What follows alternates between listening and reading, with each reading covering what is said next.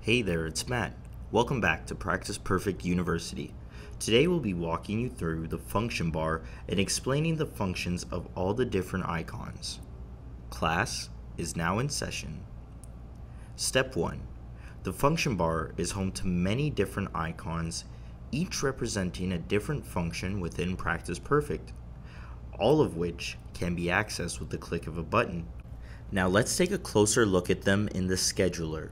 The very first button we'll be examining is the green plus sign. This icon can be seen throughout Practice Perfect and is used for adding new data, whether it's a new appointment in the scheduler, a new client in the client listing, or a new payer while in the payer listing. Next we have the new blocking icon. This icon is exclusive to the scheduler and can be used for making changes to a therapist's availability on the fly. By clicking New Blocking, you're able to block out some time in their schedule, preventing appointments from being booked within that time slot. This is used for non-client time like lunch or a meeting. Then we have the Edit icon. This icon can be seen throughout Practice Perfect, and like the name suggests, it's used for editing existing data. For example, when I click an appointment and select the edit icon, I have the option of altering the appointment details. Step 2. Moving on to the second section of function bar icons, the first one allows you to print a client statement. By selecting a patient and clicking this icon, the statement printing panel will appear. Next you have the print label icon. When used in the scheduler, you are able to print appointment labels listing the patient's upcoming appointments. Please note that if this icon is selected on the client's, payers, physicians, or other contact listing screen, mailing labels will be produced instead. Step 3. In terms of viewing different dates in the scheduler, there are a couple different methods for doing so. Use the last week appointments and the next week appointments to quickly jump through your calendar 1 week at a time. If you're viewing the scheduler for an individual provider and you select this option, you'll be able to see their appointments for each individual day of the week. The previous day, today, and next day icons enable you to easily browse through the dates of your scheduler 1 day at a time. Selecting previous day takes you backwards 1 day. Next day brings you 1 day forward, and today will return you to today's date. Step 4. The following 6 icons represent the financial functions. The first 3 deal with entering treatment or service charges, generating invoices, and processing payments. For example, once I select a patient's appointment and click New Treatment, the following panel will appear. I can input details about the specific treatment or service charges administered during this session for the client whose name appears along the top of the screen.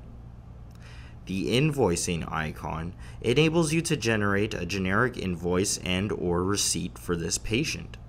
Please note that if you select Invoicing from the payer screen, then invoices will be produced for the payers rather than the clients. Lastly, the payment icon enables you to process any payments the patient is making. Click it to reveal the new payment panel. Step 5. The next 3 icons are all about viewing the client's financial record in a few different ways. The Activities by Service screen takes you to a full list of the treatment or service charges associated with this patient or payer by incident. The Activities by Invoice screen brings you to a full list of the invoices prepared for this patient or payer by incident. The Activities by Payment screen provides you with a comprehensive list of the payments made by either the patient or payer. These are also sorted by incident. Each of the above behave differently if accessed from the payer listing, but essentially perform the same functions. The Activities by Progress note will provide you with a full list of the progress or daily notes for this patient. These are also categorized by incident. And if you wish to add a new daily note, select Create the Client Progress Note from the function bar. Activities by Document takes you to a screen containing all of the documents that you have attached to this client. This icon on the payers, physicians, and other contact listings will bring you to the documents attached to those specific entities. Client contact logs will reveal the contact log entries for this particular patient. The same can be said for the contact log icon in the payers, physicians, and other contacts listings as well. The Activity by Goal icon takes you to a list of dates for which you recorded or updated this patient's goals. The Edit icon on that page will reveal the goals that were entered for each of these dates. The Next icon allows you to examine and alter the functional limitations reporting measures that you have set up for this client. Please note that this only appears in the American version of Practice Perfect. Step 6. Next, we have the Find Appointments button on the function bar. This tool gives you the ability to look up any patient appointments, past or future, using a number of different filters, and provides you with key information about each. You may also use this function to search the scheduler for available time slots. And at any given time, you may select an opening in the scheduler and click the Check Waiting List button on the function bar to see if any patients have requested to book an appointment during that opening. Step 7. The next icon on the function bar is the New Client button. This enables you to create new patients on the fly without needing to return to the client's view.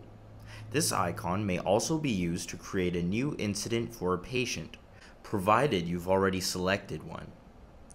Step 8. The ICD-9 to ICD-10 conversion icon is not one you'll need to be using too often. This one is used to convert patients with ICD-9 codes to the more recent ICD-10 codes. This icon only appears in the American version of Practice Perfect. Step 9. The Client Account Summary is a helpful tool that enables you to look up the patient's account summary, appointment statistics, and more with the click of a button. The next icon is Discharge Client Incident. If you are discharging the patient from your clinic, whether they have completed treatment or not, they would use this function. Step 10. The next icons deal with some of Practice Perfect's integrated add-ons. The first launches the Physiotech Home Exercise Program and will take you right into the current client's exercise programs within Physiotech.